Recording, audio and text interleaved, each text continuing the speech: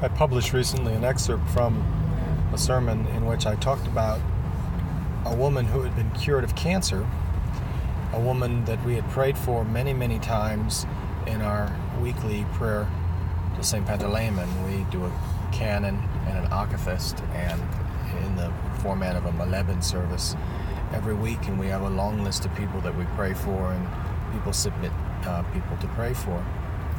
And this woman was cured of cancer, and the person who had submitted her wrote me and told me.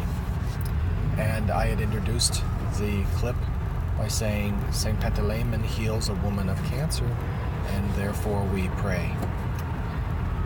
Well, someone wrote me and said that could be misunderstood, and people that are Protestants, for instance, would be offended by that because it sounds to them to be idolatrous. And I completely agree with him that Protestants could be offended by that. For that matter, I suppose some Orthodox could be offended by that. The fact is that St. Panteleimon doesn't heal anybody.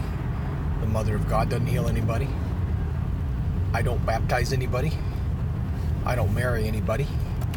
The bishop doesn't ordain anybody. By the grace of the Holy Spirit, all of these things happen.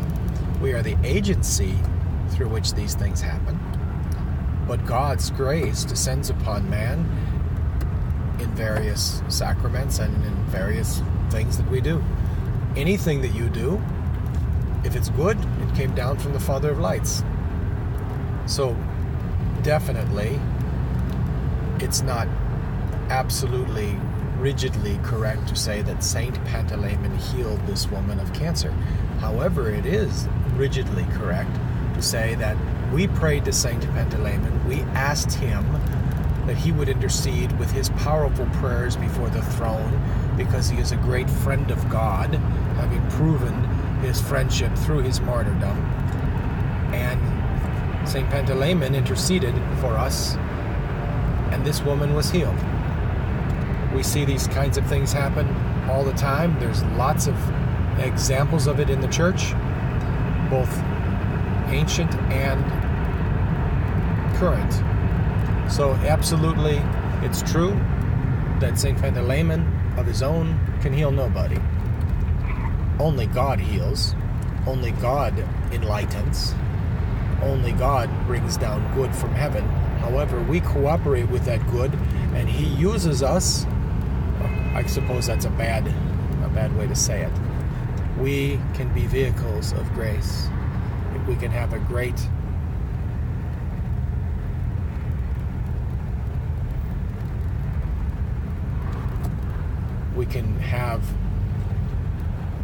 this privilege to be able to serve God, whether we are alive or dead. St. Panteleimon has this privilege to hear people asking his prayers, especially for the sick.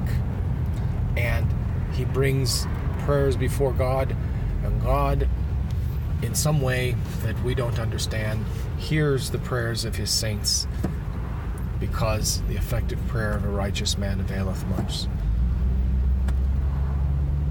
So our language might not be real precise, but we still say things like, I baptized this person, I married this person, and St. Panteleimon healed this person. And all I can tell you is we're going to continue to say our Maleben, a weekly prayer service, asking St. Panteleimon to pray for us, because his prayers are very powerful, and he's teaching us by our Maleben, when we stand before his icon and gaze into his eyes and ask his help. He's teaching us about love. He's teaching us about mercy. His name means all merciful. So we're not going to stop. We can't stop, even if we wanted to, because it would be a sin.